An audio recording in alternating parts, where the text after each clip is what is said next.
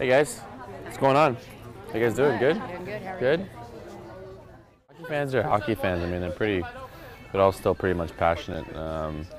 Obviously, I think in Boston is a more historic hockey fan base. You know, just people that are kind of basically born into it. And Dallas, it might be more of families that have chosen it than having it run through their family of watching hockey. But Hey guys, what's up? you know, from day one of coming to Dallas to now, I mean, there's always been a hockey fan sport, but the amount it's grown and changed has been pretty, amazing and eye-opening. And I mean, there's not a night where we're in our building anymore where it looks empty at all. I mean, there are a few games my first year where, you could say that there's a lot of great seats up there, but not anymore.